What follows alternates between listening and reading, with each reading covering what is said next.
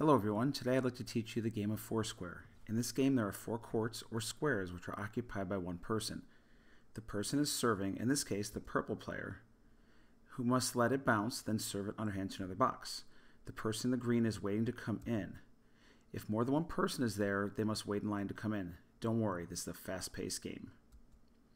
Let's go over a few rules. The first one is inside is out. This means that if a ball hits an inside line, the person who volleyed it is out. In this case, the purple player. So if inside's out, then outside must be in. So in this point, the player in square 2 hits the ball underhand to the person in square 3. The ball hits the outside line, so the player in square 3 is out. Let's play a regular point. The server in square 4 serves the player in square 1, and while this is happening, the other player should be anticipating where the ball will go to defend the court.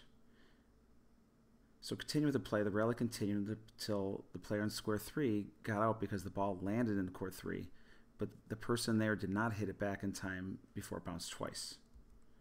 So here's the rotation. Now the player 3 is out.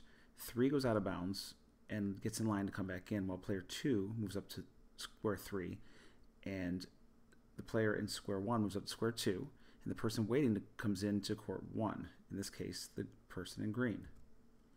Now when the ball is hit to you, you may hit it to any of the other 3 courts. In order to become the server, you have to get the server out, or he or she will keep serving. In this case, player 3 got the server out. Now let's rotate again. If player 4 goes out, everyone moves up a court.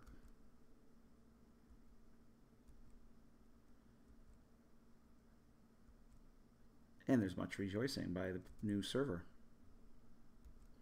Let's play Team Foursquare now on our bigger courts. The same rules apply, and the servers are still in square 4. They must work together and call the ball to defend their square. Alright, here's a point. The serving team hits it to the red team, who in turn hits it to the green team, but they can't return it. So the green team is out. Let's see the rotation. Blue is on court 2, purple is in, and that is Team Foursquare. If the game gets too easy, too difficult, you may change the boundaries using chalk, change the rules such as adding a catch or a pass to a teammate, or change objects such as using a tennis ball or reaction ball to make it harder, or even a deck ring so there's no bounce allowed. As in any game, if there's a question about who is out or if the ball is in or out, try the following.